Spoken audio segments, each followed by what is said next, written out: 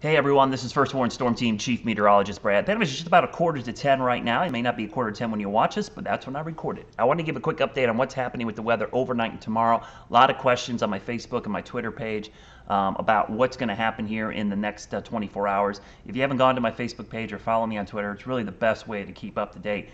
Twitter's way better than Facebook. I know everyone's on Facebook, but you're not going to get all my updates. Facebook is going to filter them out. Go to Twitter. Even if you don't ever post to Twitter, just get on Twitter to follow me. Right there, wxbrad, or a Google Plus, another great place. If you have a Google account, you can follow me there. But if you have to on Facebook, go to my page. Don't look in your news feed to get updates on what's happening.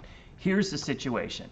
A lot of folks asking about the severe weather threat. To me, it's really about the rain. The rain could arrive sooner than 5 to 8 a.m., but I think that's when the heavy stuff arrives. Rain will be heavy at times and some thunderstorms during the day tomorrow. Some could be severe. The severe threat's the questionable part. The flash flooding threat is not questionable. We are going to have flash flooding across our area, and far more people will be impacted by flash flooding than will ever be impacted by severe weather tomorrow. I don't want to downplay the severe weather threat because it's there, but here's the deal. You're 9 times more likely tomorrow to be impacted by flash flooding than a severe thunderstorm or a tornado.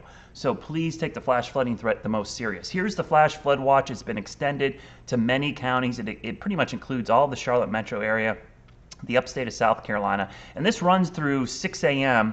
on Friday because we're likely going to see flooding going into tomorrow night depending on how fast the system moves through. Here's the deal. This thing isn't missing us. If you look very carefully in northern Georgia right now, you notice something going on. There's a little swirl right there. There's a little low pressure system, and what's happening is that low pressure system is pulling in deep tropical moisture from the Atlantic and the Gulf of Mexico. We're talking about precipitable water, which is the amount of water in the atmosphere above your head, around 2 inches. I mean, it's going to be a huge amount of moisture that's going to be heading our way and moving up into the Carolinas later tonight and into tomorrow morning. I mean, this is going to have a huge impact on probably the morning commute for a lot of us, but it's going to end up producing some heavy rain. There are some strong storms embedded in here.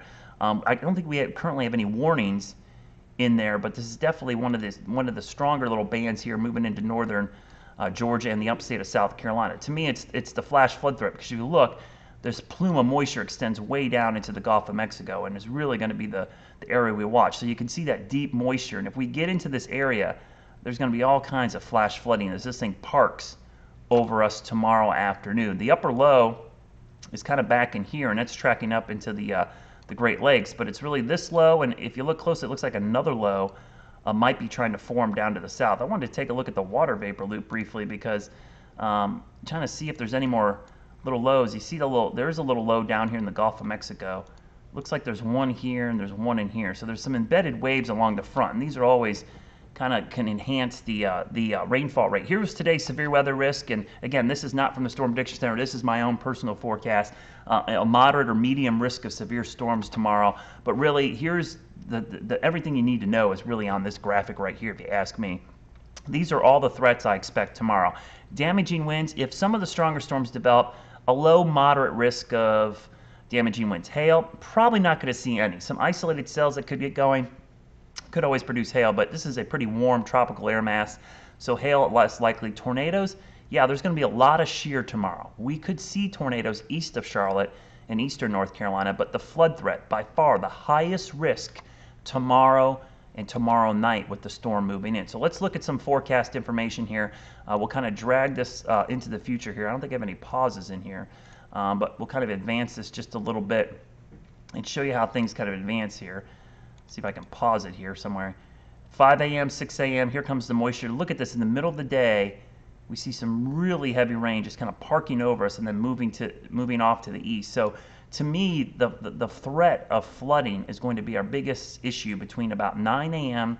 and 9 p.m. We've got that 12-hour window where we really could see some flooding issues. And this is the Futurecast rainfall forecast. And you can see this is just through 1:30. 1 to maybe as much as 3 inches in Boone, and then we go into the afternoon. Look at these rainfall amounts, up to 6 inches in Rockingham. Now this has kind of been moving around because really, even at this late juncture, it's kind of hard to tell where the band will set up. If this band sets up here, could see 4, 5, 6 inches of rain. If the band sets up here, it could be 4 to 5, 6 years. But here's the thing to notice. Look it up in the timestamp there. This is basically a 24-hour forecast. Could you imagine 6 inches of rain falling in 24 hours? That's going to be a big problem. And then the system will move off to the east and move away from us. So while I don't want to downplay the severe weather risk with this system, I really want people to understand the flash flooding is the most impactful threat that we're going to see tomorrow. And if you live in a flash flood prone area or a flood prone area, please make sure you have a plan. You're ready to get to higher ground. Do not ever drive into standing water. You don't know how deep it is. The road could be gone. I look at these flood stats all the time, and like 50-60% of the people that drowned in flooding are in cars. And we say have this turn around, don't drown campaign, but people still drive into water. So please be careful. Do not drive into standing water. Of course, I'll have a full update tonight at 11. I'll keep things up to date tonight.